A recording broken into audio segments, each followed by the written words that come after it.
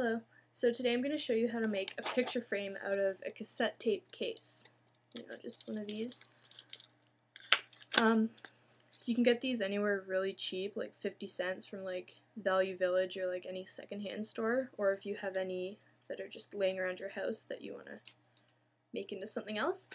So for this you're just going to need, obviously, a cassette tape case and a ruler and a picture that you want to put in. I'm just going to use one of me and my boyfriend.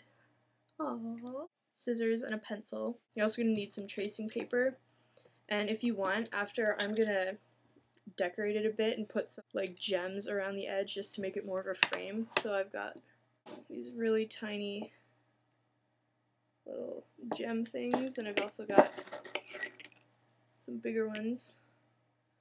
So I'm going to use either one or both of those and just use a glue gun to attach them all the way around after. So now that you know everything that you need to make this, I'm going to show you how to start.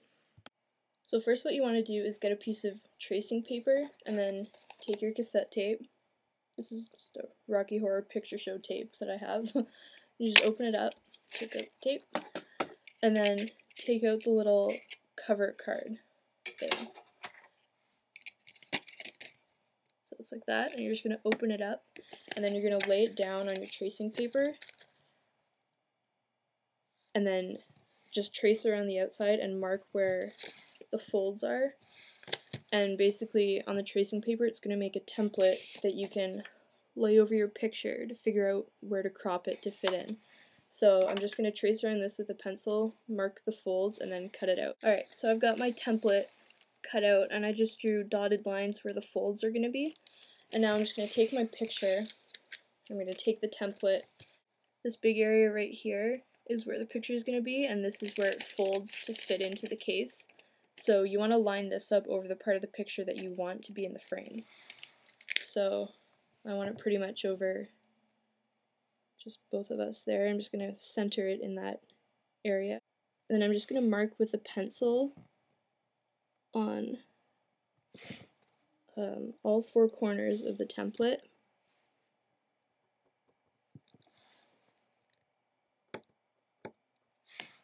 Take the template off.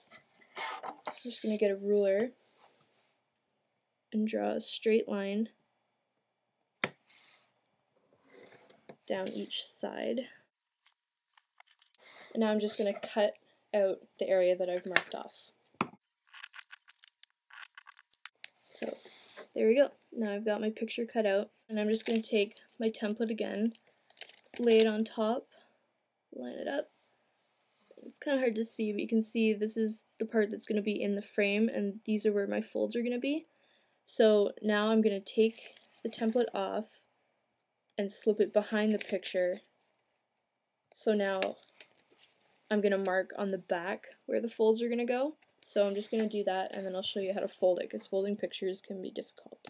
Alright, so I marked on the back of my picture where the folds are going to go, and then I drew a line with a pencil on each mark, and I pressed kind of hard so it kind of scores the paper. You can kind of see it on the front. I don't know, it's really hard to show, but if you feel it, you can feel the pencil press through pretty hard. So now I'm just going to lay it down, and I'm going to take my ruler. If you're using a cork back ruler like this one, you want to flip it over so the cork is up, so the metal is right on your picture. And you're going to line it up on one of the lines where you're going to fold, and then you're going to bend this up against the ruler, just pressing it lightly for now. This is just going to start your fold, and I'm going to do that on both lines that I drew.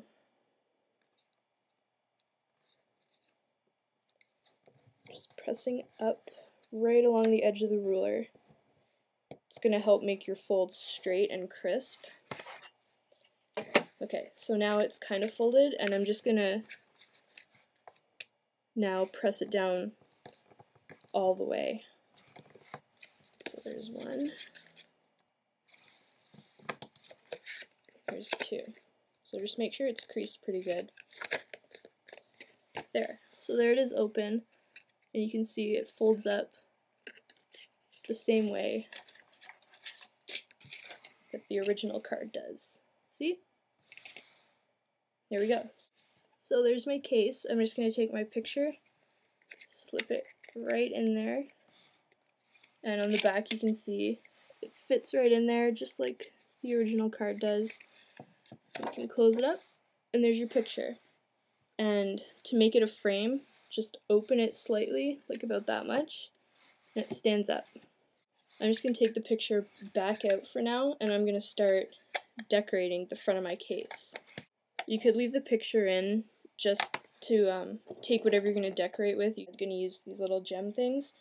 You can put the picture in there and then just sit these on top just to decide what looks the best. And to attach my gems, I'm just going to use a hot glue gun. Just, put some glue down and then take the gems and just place them on all the way around. Alright, so I'm done decorating my frame. This is what it looks like. I decided to use the little gems. I just alternated blue and white, or clear I guess. So, looks like that.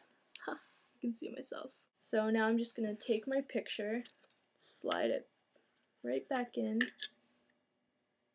close it up, and there we go. Got a little framed picture. Aw, isn't that cute? So then I'll just show you again how you can get it to stand up. So it's closed. I'm just going to open it like that much. Just set it down. There you go. You have a freestanding picture frame. And another thing, if you want to make this a gift, it would be really super cute. Like if it's for a boyfriend or girlfriend, if you take a picture like that of the two of you, you could actually make a mixtape of like all your favorite songs or your special song or just music you listen to together. Just take the tape that you made, put it inside, and then, it doubles as a picture frame and a mixtape case. So, I hope you have fun making little cassette tape picture frames. Thanks for watching. Bye.